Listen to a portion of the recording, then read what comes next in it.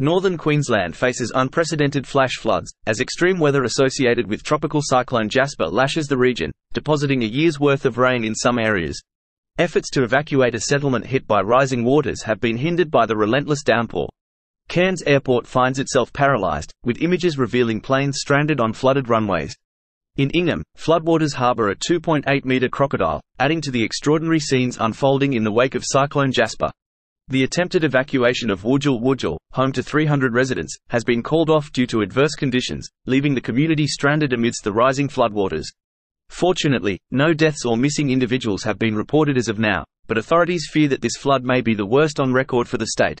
Rescue operations are in full swing, as hundreds of people have been saved from inundated homes, while power outages and impassable roads further complicate relief efforts.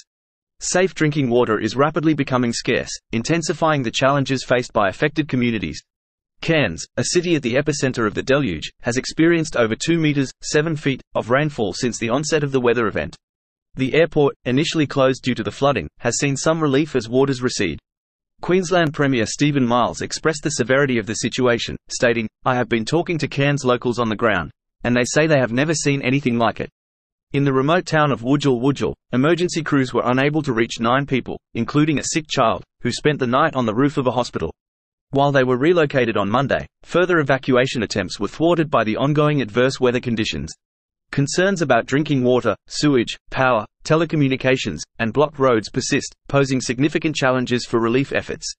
The forecast indicates that heavy rain will persist for another 24 hours, coinciding with a high tide, exacerbating the impact on low-lying communities.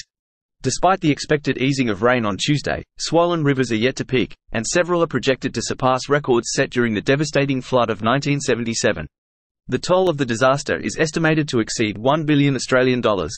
As Australia grapples with frequent natural disasters, exacerbated by the current El Niño weather event, urgent action to address climate change becomes imperative, as highlighted by the latest UN Intergovernmental Panel on Climate Change, IPCC, report.